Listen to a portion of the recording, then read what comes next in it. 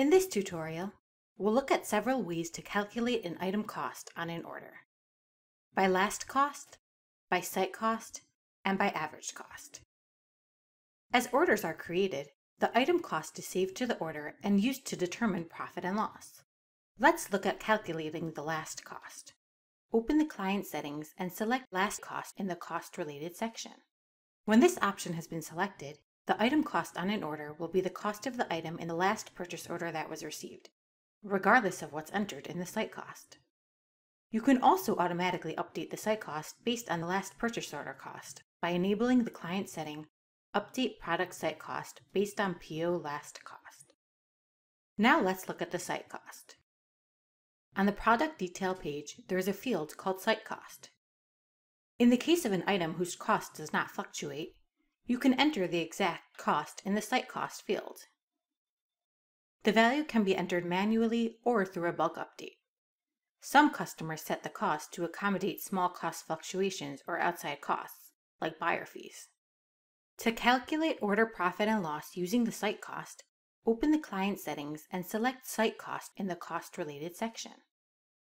A third method of determining the site cost is to use an average cost, which can be selected here. The site cost can be updated to match the average cost as well, by enabling the client setting Update Site Cost when updating average cost. A simple average cost is a 1-to-1 ratio.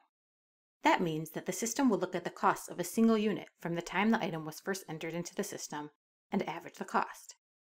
If the product cost $10 and then went down to $5, the average cost would be $7.50 regardless of quantities. However, this may not be the most accurate way to determine a profit. If more stock was purchased at a lower rate, the profit and loss will reflect an inaccurate higher number. Because of this, SellerCloud allows the option of calculating with a weighted average.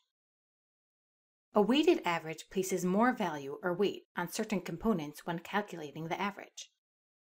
More importance can be placed on certain elements for a number of reasons, including quantity.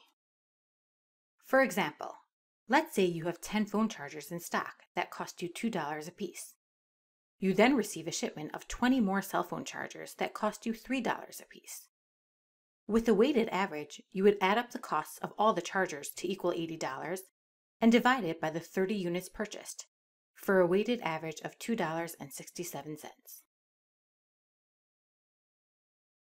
This means that SellerCloud will continually look at the costs of units as their POs are received into SellerCloud, and apply a weighted average using the cost of the items already in stock.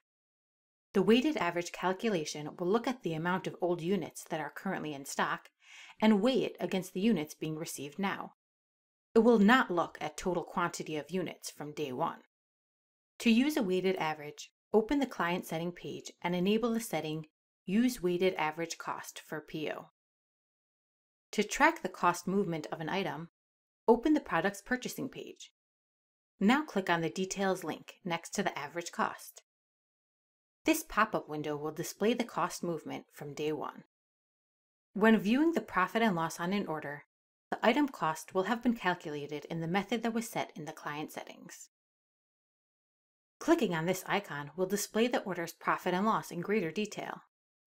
Although the grid shows a column called Site Cost, it is really the item cost as it has been set in the client setting. The method selected is noted above the grid. To learn more about calculating item cost, please visit wiki.sellercloud.com.